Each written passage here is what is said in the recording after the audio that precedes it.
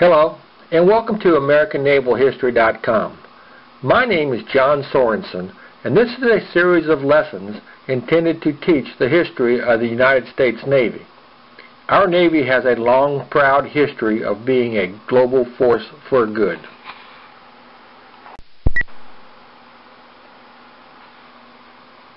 This lesson about the Barbary Pirate Wars will also need to be split up into two different parts.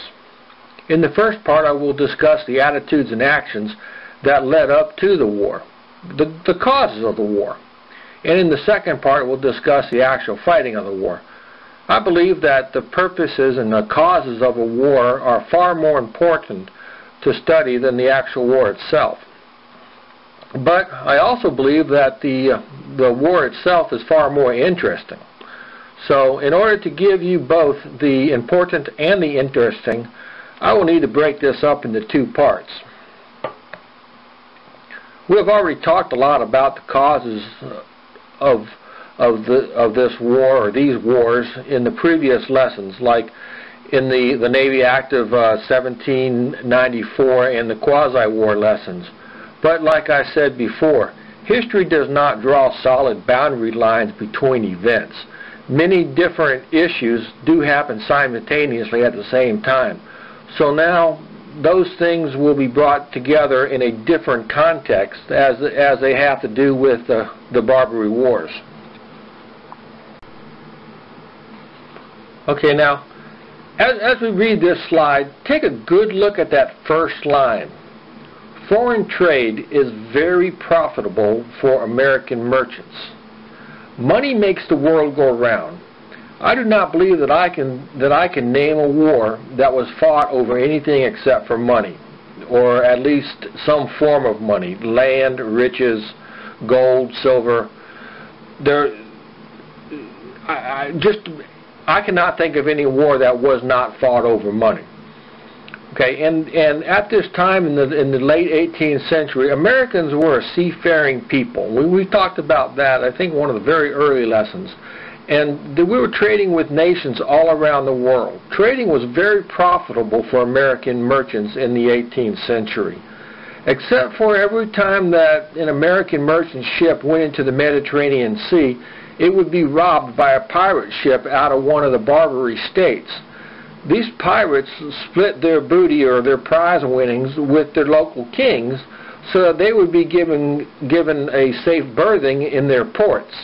So basically, the kings would let these pirates live in their ports and live in their towns and have safe refuge, and go out and rob whoever happened to be sailing his ship by.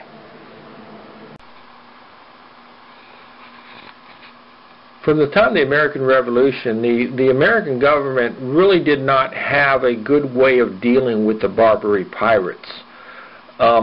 They were protected by the Barbary states, which were in the northern part of Africa on the Mediterranean Sea mostly, and they pretty much, any American ship that they could find, they pretty much captured it, brought the crew in and sold them as slaves in North Africa.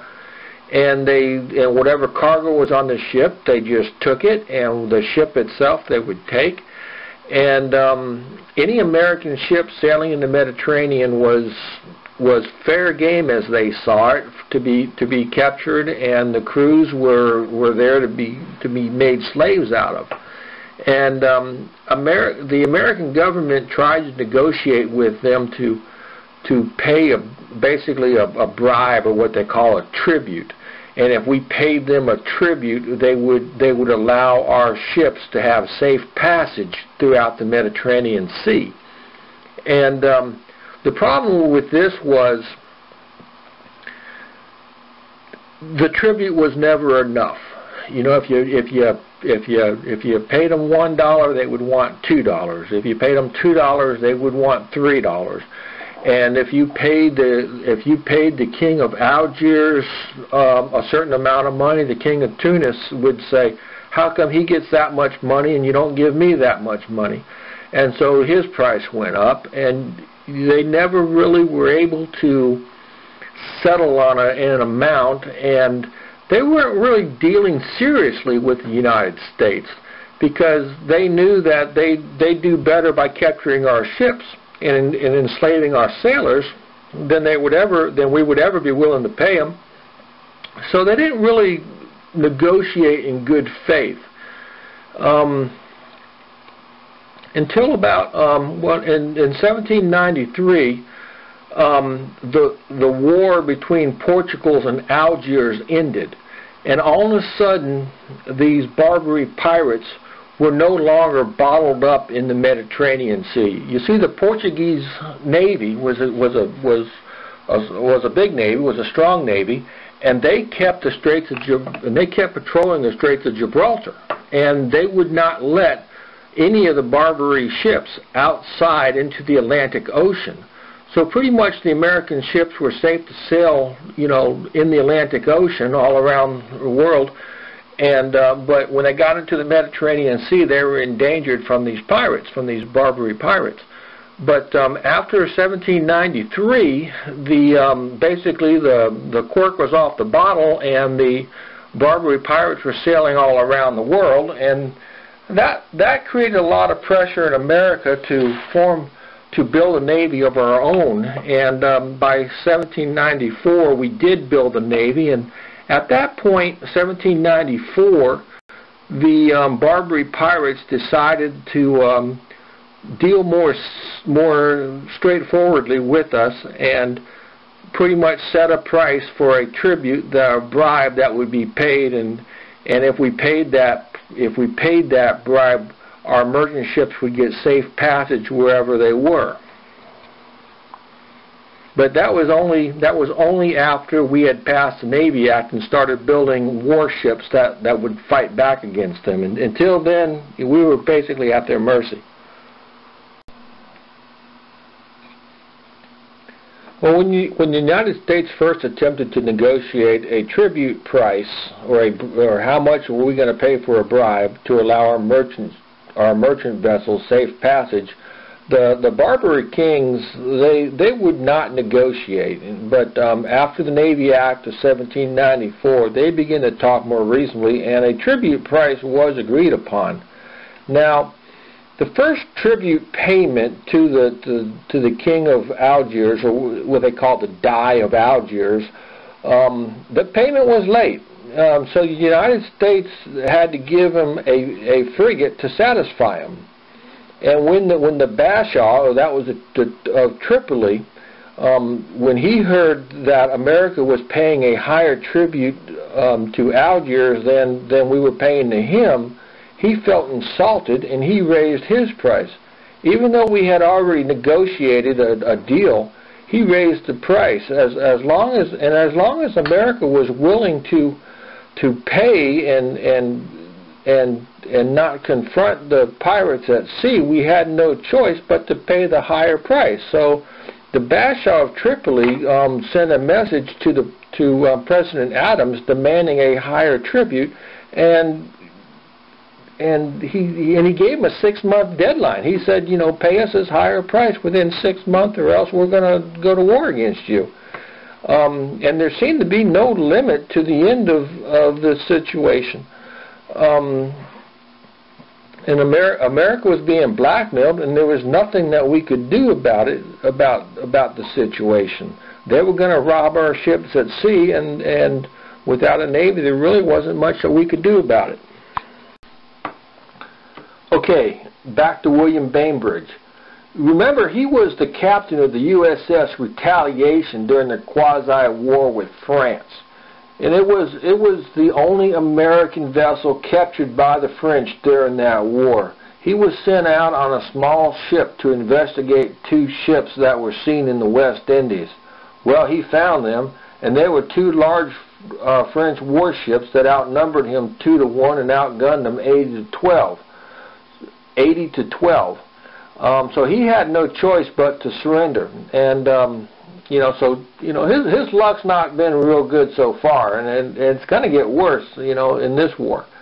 Now, skip ahead 2 more years to the year 1800, and 4,000 miles away in the Mediterranean Sea, and President Adams gave him a task of delivering the annual tribute or the annual bribe to the Dey of Algiers. So he departed on his mission in early 1800, in the spring of 1800, and when he arrived in Algiers, his ship was in the port and it was sitting right under the guns of a local fort. So he was basically, when he came in and parked, he was at their mercy. So the Dey of Algiers, he took advantage of the situation and explained to Captain Bainbridge that as long as America paid them the tribute, they were going to be his slave. I mean, he knew they had us over a barrel. We had to do what he wanted. So he called Captain Bainbridge his slave, and he threatened to sink the ship and enslave its crew. And to demonstrate American servitude to him, he ordered Captain Bainbridge to transport his ambassador to Constantinople along with 100 of his guests and 100 of his servants and many animals. So 200 people and a lot of animals, he needed to transport to Turkey, or actually to the Ottoman Empire. Okay.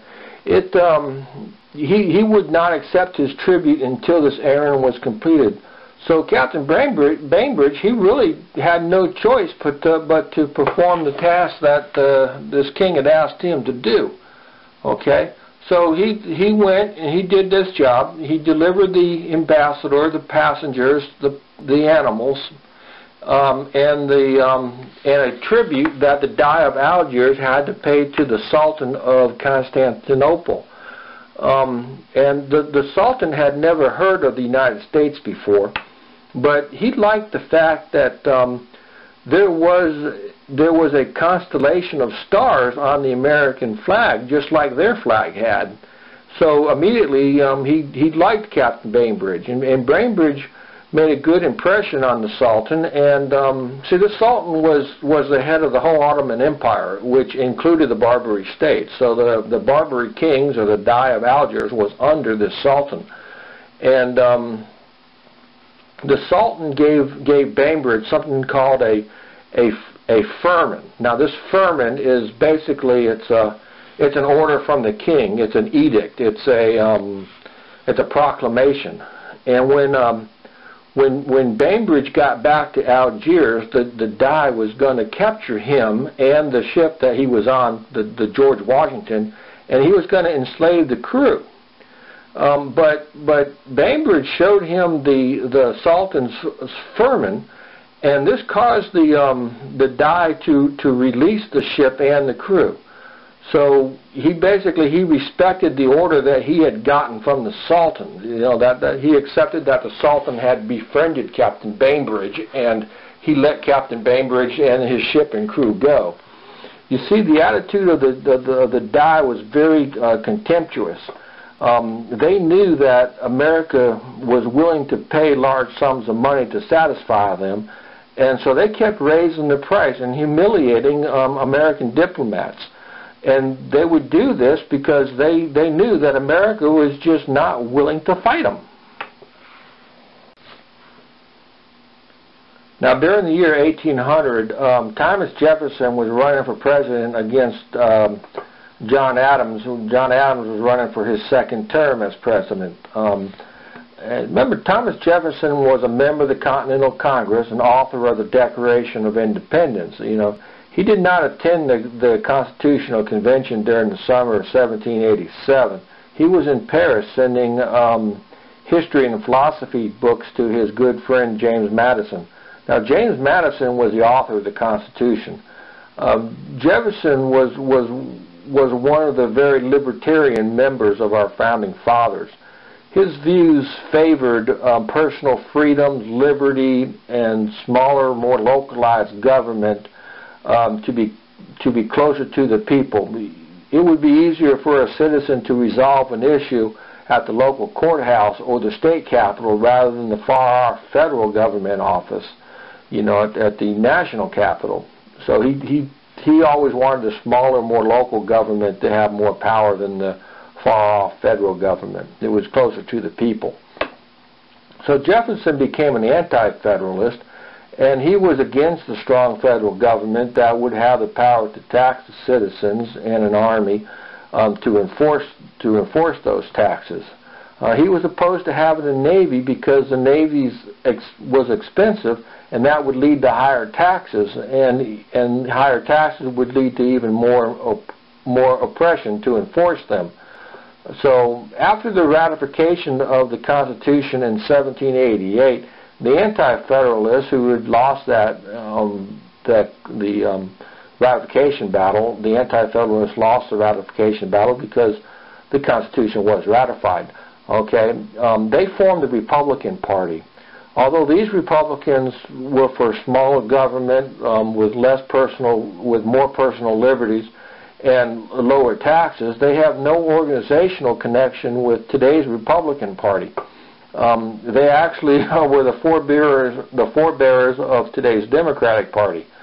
Now, President Adams, who was president from 1796 to 1800, was anxious to build a bigger navy. He created the Navy Department as a separate department of the government and oversaw a large shipbuilding program, not to mention the quasi-war with France, in which he fought a war totally at sea. So from 1796 to 1800, John Adams was president, and he was like a pro-Navy guy, and running against him was Thomas Jefferson, who wanted to deflate the whole Navy.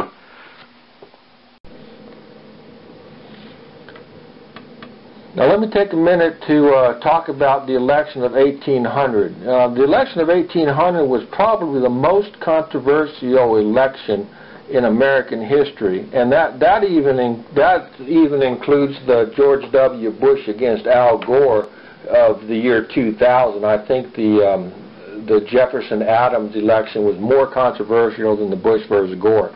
Let me take a minute or two to talk about that election. Now, Adams was the incumbent. He had served one term and was running for re-election. Now, unfortunately for him, the repercussions of the Alien and Sedition Acts were looming strong. Now, you see, these acts stripped away the constitutional rights. They stripped away a lot of the Bill of Rights, the freedom of speech, and John Adams' Federalist Party was totally responsible for that. Now, John Adams, they say he was off when this was happening. He took a 6-month sabbatical while he was president, and they didn't need him. He was only the president. But when the Federalists passed the Alien and Sedition Acts, it was mostly the work of Alexander Hamilton. But since Hamilton was a Federalist and John Adams was a Federalist, and all the Federalists paid the price for that, and John Adams paid the biggest price because he was the man in charge. He was the president, so he got blamed, and he lost the re-election, mostly because of the Alien and Sedition Acts. Now, back then, presidents were elected by the Electoral College, who were sent there by their state governments to make their votes. Now, today the Electoral College is selected by the people of each state vote for their electors. Now, back then it was the state legislature would vote for the electors to go to be in the Electoral College, and they would be sent to do what the state legislature wanted them to do. Okay? The person who received the second place in the voting for president became the vice president. Now, each Electoral College voter was given 2 votes so that they could vote for a president and a vice president, but there were 2 votes for president, and the guy who got second place would be the vice president. Now, see, that is how Thomas Jefferson became John Adams' vice president, even though they were from different parties. They were from different political parties. It was because Thomas Jefferson got second place in the election. So he became the vice president.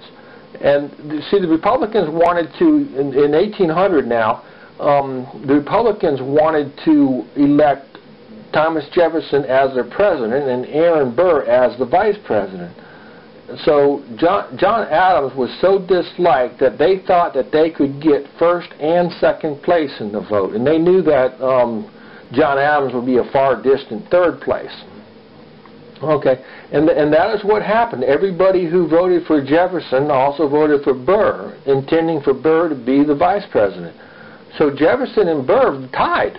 They both had the same amount of votes, and the rule was back then that when the vote was tied, they would go to Congress, and the Congress would vote for who would be the president. You know, and at that point, Aaron Burr, he decided that, hey, you know, why don't I become the president instead of vice president? You know, he changed his mind. He says, oh, you know I was pretty much in this to be the vice president, but hey, I got the same number of votes, so it's between me and Jefferson who's going to be the president. And he thought he had enough support in Congress that he could actually beat Jefferson. So Congress voted a tie, and they re-voted a tie. Congress voted between Thomas Jefferson and Aaron Burr 36 times, and they were all tied. Then all of a sudden, what happened was Alexander Hamilton, who disagreed with almost everything that Thomas Jefferson stood for on just about every issue, as much as he disagreed with Thomas Jefferson, he hated Aaron Burr. And he did respect Jefferson. He disagreed with Jefferson, but he respected Jefferson. So Hamilton, he went around Congress and got people to change their votes and supported Jefferson, and then Jefferson won the election, and Burr became vice president. And it was just a few years after that Aaron Burr killed Alexander Hamilton in a duel. Yeah, they got the pistols out, took 20 paces, faced each other, and fired. And Aaron Burr killed Alexander Hamilton. So, with all that being said, what does all this have to do with Navy history? Okay, see, Jefferson, his big thing, he was a small government guy, okay? He wanted to downsize the Navy. He wanted to cut the Navy down to 13 frigates, and he wanted 7 of those to be in mothballs.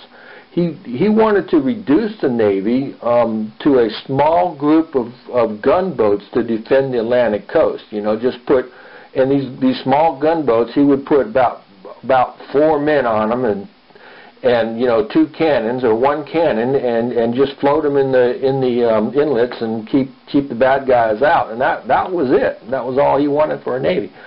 And maybe some forts on the hills, by the inlets. Okay, so the Navy situation, was everything was downsizing, and they were laying off sailors and laying off officers, and there was no future in the Navy. And the Navy situation was so gloomy that the first 4 men selected to be the Secretary of the Navy actually refused to take the job. So Benjamin Stoddard, he retained the position in the Jefferson administration. Now remember, Adams had hired him to build the Navy up bigger, and he kept the job working for Jefferson, who's telling him to chop the Navy down. Okay. So Jefferson won the election, and 9 days after he came into office, he received a message from the King of Tripoli that was asking for a tribute demand to be asking for a larger tribute demand, and he gave him a 6-month deadline to hey, you pay this higher tribute, and you got 6 months to pay it, or else we're going to go to war. Okay, and when he received the message was already 5 months old, when he received it. And a few weeks later, in April 1801, Jefferson received Bainbridge's message about the way he had been treated by the King of Algiers. So at this point, Jefferson assembled a task force to go over to the Mediterranean to observe, see what's going on.